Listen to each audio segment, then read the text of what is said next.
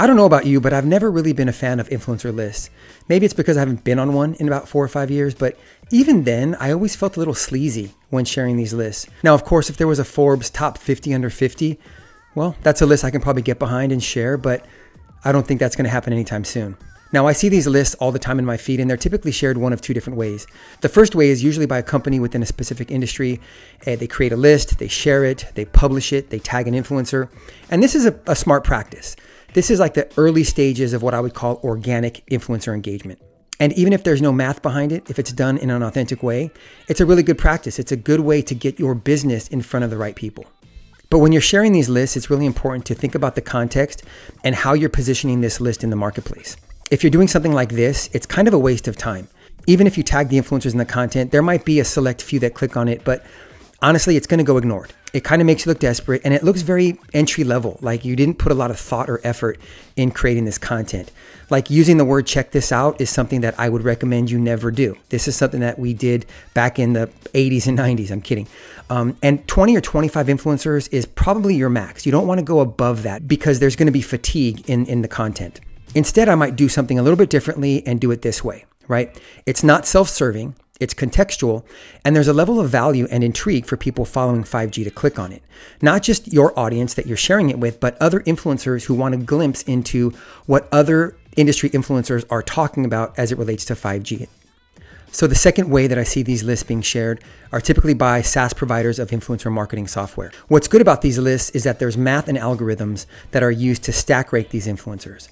Now, I do have a few issues, and they're really not issues, but more recommendations when creating these lists. Now, I've done a lot of work in this space, and I've done a lot of analytics around influencers. And every time I see these lists, it's the same people time and time again. And the reality is that some of these people on these lists are not influential. They should not be on these lists. Now, I'm not quite sure what the methodology is when creating these lists, but you can't just log into a platform, run a report, export it, save as PDF, and publish it. There has to be a level of human analysis and rigor in the process. And the reason why is pretty simple. Software today does not give you context. It gives you numbers, it gives you data. The context comes when you look at the data and provide kind of your own worldview and your perspective on a market or a topic. And that's really what gives the data value. And while these lists are a good starting point, rarely do I see the data contextualized, kind of in a broader narrative. It has to be more than your top 50, your top 20, your top 10 influencers within a specific topic. Quotes from influencers is not context. It's great content, but it's not good context. I would recommend that time be spent not just analyzing who the influencers are, but what are they talking about? What are topics that are top of mind? What keeps them up at night? Because that level of data provides more value than just a list. Unfortunately, it takes a lot more time to do this, but at the end of the day, the content itself is much higher quality than just a list of influencers published on SlideShare. I have published many of these lists in the past, and what I like to do is I like to take it one step higher and look at a market and analyze the market, analyze the media, the audience, the conversation, the trends, and influencers are a part of that because, again, you're providing value to different stakeholders by giving kind of a 360-degree view and context into a particular topic area like 5G in my earlier example. So let's take a quick look on how I might position a report as it relates to a topic like digital transformation. Now, in this context, I'm looking at, again, a market, not just a group of influencers. Now, quadrant 1 here represents the top media that are driving the conversation about digital transformation.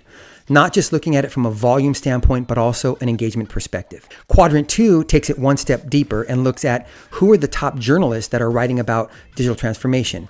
We're visualizing here both volume and engagement within the same graph. So we're seeing which journalists are writing the most about digital transformation and which ones are generating the most engagement with their audiences. Quadrant 3 is a very simple trend graph showing over time what's the volume of coverage around digital transformation over the course of a quarter or a year or a couple years.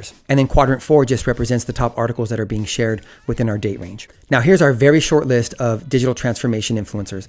Now, I would never say that these are quote unquote the top influencers in the space because everyone defines influence differently. I recommend watching an episode where I define influence using 4 data points: reach, resonance, relevance, and reference. But what I can say with confidence is that this core group of people write a lot about digital transformation. And when they do, their audiences, their followers, their community engages with that content at a very high level.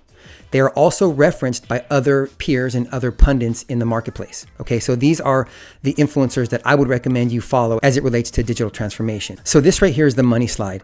And I think this data is probably the most important in everything, because this is telling us what topics are most important to influencers. This is telling us what words, what language, what vernacular they're using when talking about digital transformation. Not just your core topics, but your subtopics. And I've said this before, and I'll say it again. If you want to be relevant to an audience, you have to imitate the same language, the same phrases, the same words that your audience is doing, because you become relevant when you speak the same language as your potential customers, as your audiences, as whoever you're trying to engage with in the marketplace. I promise you, I don't hate influencer lists. I do think that there's value in some of these lists for marketers. I just wish that there was more rigor and more time and effort spent putting these lists together and providing more value to those who read them. And that concludes this episode. Thank you for tuning in. If you have any recommendations for future episodes or future content, please let me know. And until then, have a great week. See you next time.